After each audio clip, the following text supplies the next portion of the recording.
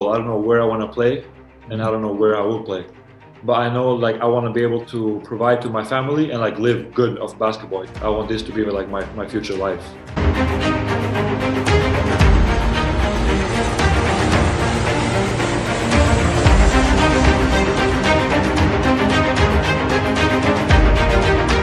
All right, Wilhelm. So you're from Sweden. You're a baller from there. How did you even get into basketball, being from there? For me, it's a family thing, you know, because my parents and even my brother play basketball. So before I was a soccer guy. But then they told me to start playing basketball, and since the first practice, I fell in love with it, you know. So I just like kept on going from there, and that's it. Soccer's a big thing in Sweden, right? Yeah, yeah. So would you say like you were like the outcast to like your friends and like your family? For sure, yeah, for sure. For sure. I was like the only one in my friend group growing up. I was the only one playing basketball. Yeah. So yeah, I would say I was outcast. Sure. How is that like, to try to like take basketball seriously and then, everyone else isn't doing that? To be honest, when I was younger, people would like laugh at me, you know, because basketball they thought it was like nothing, you know, they didn't care about it. Yeah. So I mean, it wasn't tough, but it was annoying for sure because people didn't understand what basketball really was, you know. But it was not hard for me, no, at all. You know? What did you keep telling yourself, to stay focused and like get this far? To be honest, I just liked it so much. Like I just like appreciated playing basketball a lot, you know. So for me, it was just like my love for the game. I just kept on going, you know, like watching games and watching my brother and everything like this. And even my dad being my coach, it was even more, you know, like we had so much in common with the basketball club. So, What kind of struggles would you really say you had growing up in Sweden? first of all, I would say like the basketball was my biggest struggle because basketball is not a big thing. Like many years growing up, I didn't have a team.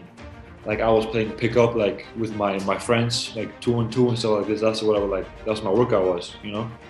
So I would say that was my biggest struggle. Otherwise, not really anything. I had a great childhood, you know. I was really blessed as a kid. So yeah.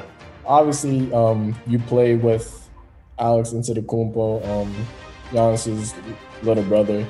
Yeah. Can you kind of touch on like how that was like, when you first met him and you're like, oh snap, like this is Giannis's brother. Yeah. To be honest, at first I was kind of starstruck. I was like really shy. I didn't know like what to do. But in the end, like Alex is a really down to earth guy. He's really humble. Like you can't even notice that he is what he is. You know, he's really humble, down to earth. He's like one of the group. You know. Yeah. Would you ever want to team up with him in the NBA? Oh, sure. Or go up Sure. against him? Sure. I want to play against him or play with him. I think someday we will. I think Mhm. someday it will be great. If you had to choose one, which one would it be? Oh, I would want to team up against him. Mhm. I would team up against him for sure. Mhm. I think we play good together. Like we accomplish each other good, or how's it called? Complement each other. Yeah, exactly. Mhm. Can Exactly. you kind of describe like that chemistry, like on the court?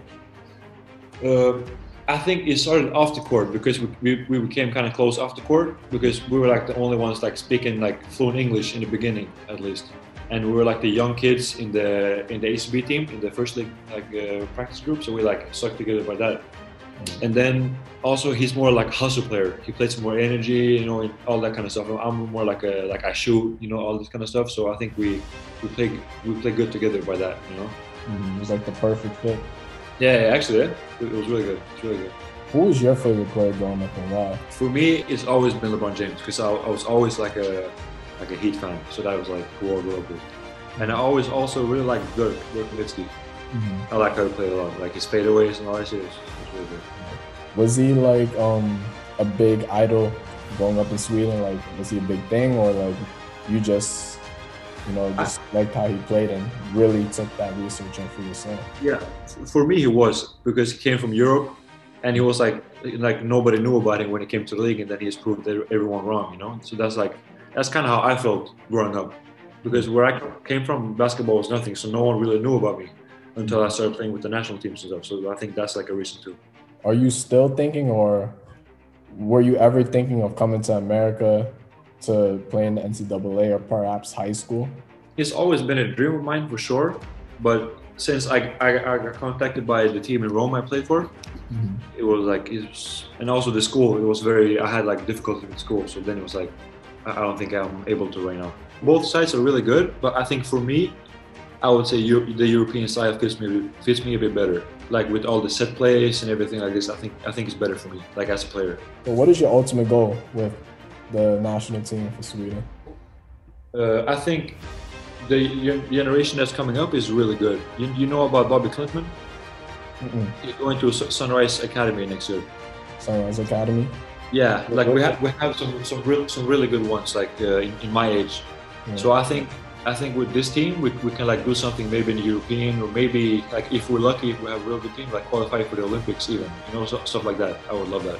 How come like there's like this resurgence for Sweden basketball out of nowhere? You feel like it's just your generation that's like really trying to come in and change things? Yeah, because I feel like the basketball in Sweden recently has changed. Before it was more like it wasn't a big thing. It's becoming bigger and more serious for sure, because more and more players are going like to Spain or to the US to play. So I think that's why like more players are developing and going like outside of Sweden to play. Wow. Do you kind of feel at times that, well, since you started, it was like nobody played, but now that you're playing, like you're inspiring the youth in your country, do you kind of feel like it's somewhat of like your duty to make sure that you play good, to make sure that the people in your country know like, oh man, like if he's doing it, I can do it too? Yeah, for sure. I feel like when I play, I kind of have like a chip on my shoulders, if I say like that, because I want to show the people like it's actually like possible, you know, to be a Swedish basketball player and actually like be successful, you know. Yeah. So yeah, for sure, I feel like that. Is that more motivation for you, or kind of more? Yeah, for sure. I think it's more motivation. Yeah, for sure. Well, I know you do watch football, so would you say that bicycle kick that Zlatan Ibrahimovic, Sweden-born player, of course, that bicycle kick he had against England was the best goal ever? Sure, for sure. Yeah, it was the best goal I ever seen at least. So yeah, for sure, it was crazy. Yeah, crazy. Right. Would you say he's the best player ever born in Sweden? For me, yeah. I always tell people that he's the best ever. Like he's the best in the world. That's what I think. People laugh at me, but that's my opinion. You know, like a hot take. You know, he never ages. Never ages. He keeps going, like on a high level. Like now he's in Milan, one of the best clubs in Europe. He keeps going. You know, he's like the LeBron of soccer, I would say. Yeah, 100%. Yeah. In regards to your career, what is your goal in that? In my career, actually, I don't have like a specific goal. I don't know where I want to play, and I don't know where I will play. But I know like I want to be able to provide to my family and like live good off basketball. You know, I want this to be like my future life. For sure. And then where I will play and all that shit, like I don't know yet. So of course NBA is the biggest goal. You know, if I get to it, I don't know, but you know.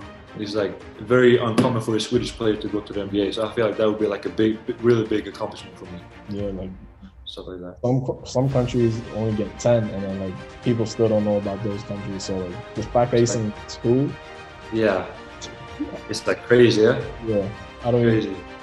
Wow. Yeah, like we'll see though. We'll see. Yeah, you gotta keep working.